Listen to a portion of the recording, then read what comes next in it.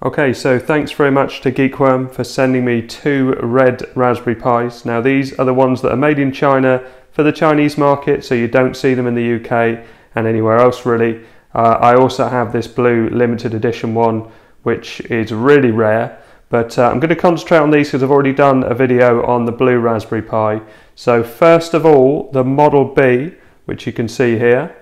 I'm currently installing a graphical user interface on this model. I was going to try and do everything I wanted to do without installing a graphical user interface because obviously it doesn't work great on a Raspberry Pi Model B. Good for retro gaming, but if you're going to run an operating system, it's not really recommended. So I've hooked up a camera and I just wanted to play around with Terminal, but the one thing I've been trying to do, I couldn't manage to do. So we'll have a look at that when this finishes updating and hopefully it will work. Now I first found out about the different colour Raspberry Pis and different ones in different regions when I'd seen this image on, I think it was just searching Google Images, and you can see there is a B+ on the Chinese market, and this image also has the blue one that I've got, the limited edition to 1000, and it's got the Model B Rev 2 which I've got, but obviously I've got the other one as well, which is the Model A, which I haven't seen anywhere else listed. There is also one that's not listed on here, which I've tried to get hold of. They used to have these on Amazon UK. The picture was this, and I'm not sure if they actually had these, but there's a thread on it. So these were manufactured for the Brazilian market. And in the comments, someone has said that everything is green now, so there's only green models that they do. If we go to this story from Raspberry Pi News, so this was 19th of November 2014, and it talks about the image and goes through each individual model. And at the time they were still looking for a red Chinese B+, and they said, I wonder if there'll be a red A+ at some point too. So this was when the Red Pi was announced officially, so 1st of February 2013. Sad news for collectors, unless you're in China, you won't be able to get your hands on one of these. We've been working on how to improve availability on the Raspberry Pi in China. China represents a massive potential market for the Pi, and one which comes with its own unique set of challenges. With this in mind, in partnership with our licensees RS Components and Premier Farnell, we have granted Egoman Technology Corp a license to produce and distribute Pis in China and Taiwan. So the red Pis are easy to distinguish because they don't have the FCC and CE marks, although it says they are fully compatible with the boards you can buy elsewhere. Egoman are aiming to make these Pis widely available in China, Hong Kong, Macau and Taiwan. And there's a close-up picture in here as well. And you can see on the post here, the red Pi will be on sale late February. Price is 278 Chinese yuan. But it looks like at the time you could get a green Pi in China cheaper, including shipping, from RS. But I guess it's about shipping times and also numbers. Looks like they were working on getting the prices lower. Okay, so that's all updated. So let's try reboot first of all and see what happens. I'm not sure if it will reboot with the graphical user interface or not, but I actually don't want it to. Okay, so let's log in. Okay, so it's still on Terminal, even though I've installed xfce, that's what I want. But this video is more about the red Pi, not this one. So let's shut this down with sudo shutdown -h now. Didn't look like it was going to work then. And I need to switch these two over, so let's switch that mains off and wait for the power to go off. This is the red one, which as you can see has a couple of heat sinks already fitted, but looks in really nice condition. Also came with a case as well, I'll show that later on.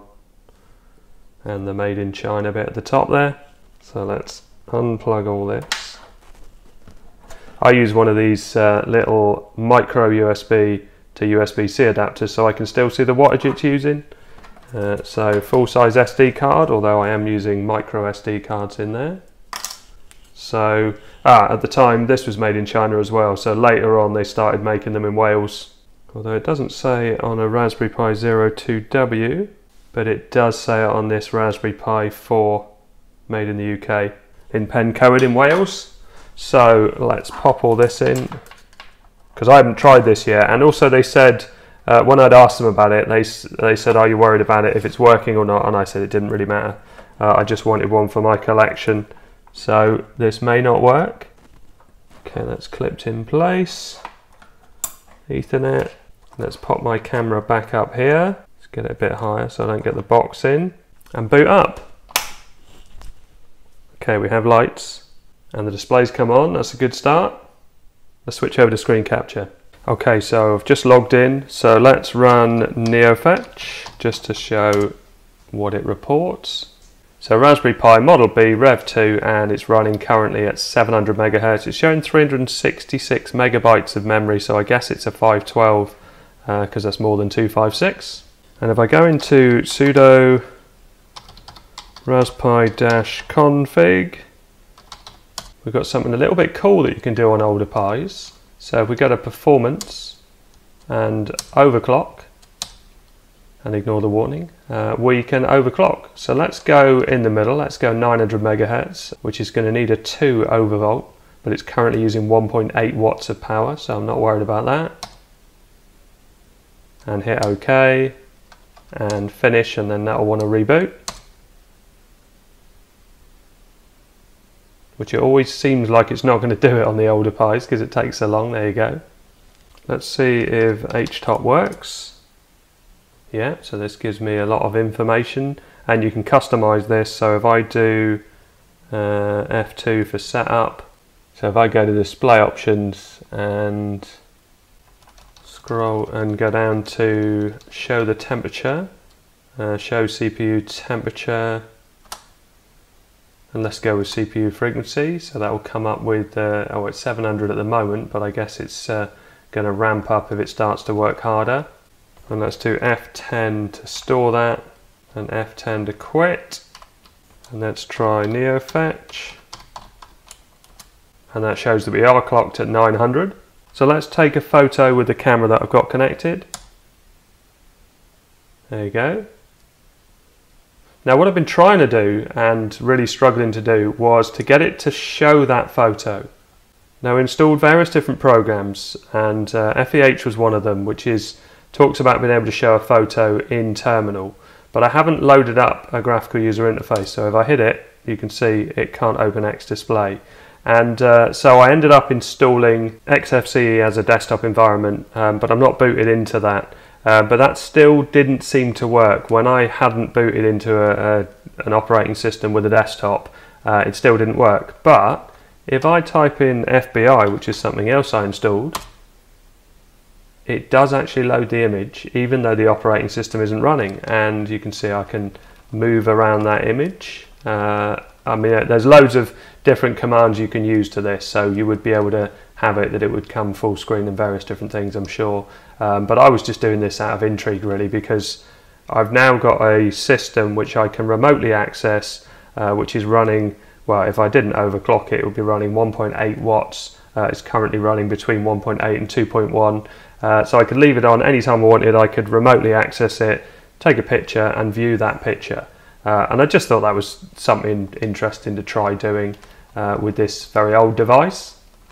And I quite like the way I can move around. It's quite, to be fair, you know, it's a super old device, but it's pretty snappy as long as you're not using a desktop environment. So if I press escape, that takes us back out of that. So say for instance I took another picture. So let's take a picture with my iPad in, which is this one here.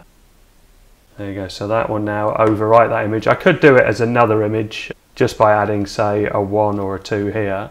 But if we just try showing that image, we can see that it shows my iPad. Very cool. So let's escape out of that. And let's show you that it is running a desktop environment, although it's obviously going to be incredibly slow. So we do start X, and it will start launching Debian. And here it is, as would be said in my local dialect. So we call up a terminal just to show you how it happens in real time. Nothing is seeming to happen. It really does run this very slow. Obviously I could lower the resolution. I could do all sorts of things to try and speed it up, but I'm not really going to run a desktop environment on this. So I can use FBI to run that image. So FBI doesn't work on that. Does FEH work on that? Yeah, FEH works. That's so weird. And oh, it doesn't let me. Oh, at least I've got mouse control, so I can move it around. Right, let's shut this down because yeah, I'm not going to bother showing it running xfce. It's far too slow to be usable. So here's all three models shown together, and I didn't really cover the Model A. I will cover that in a separate video because I want to play a bit of RetroPie on it. But yeah, really pleased. Big thanks to Cindy at Geekworm for sourcing this. She did try for a while, couldn't manage to find any anywhere, and then all of a sudden she managed to find two separate ones. And this one also came with this case as well. And I also have another Geekworm product which I'm yet to review. I've got to work out what I'm going to do with it. So it's a NAS case for Compute Module 4. So I've got to work out what I'm going to put on it. But yeah, looking forward to that. So I hope all this helps. Thanks very much for watching. Please like and subscribe.